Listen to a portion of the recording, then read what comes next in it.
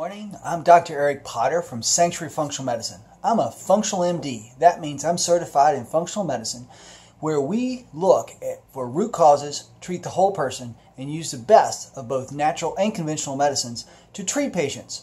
With that, we also aim to educate and help patients understand their health. Or, those who aren't our patients yet, we want to help everyone learn more about how to care for themselves. One of the ways we do that is Facebook Live. We do a Facebook Live about twice a month. The next one's going to be coming up on November 8th. It'll be at 11:30 to 12:30 during the lunch hour. We'll be talking about autoimmunity.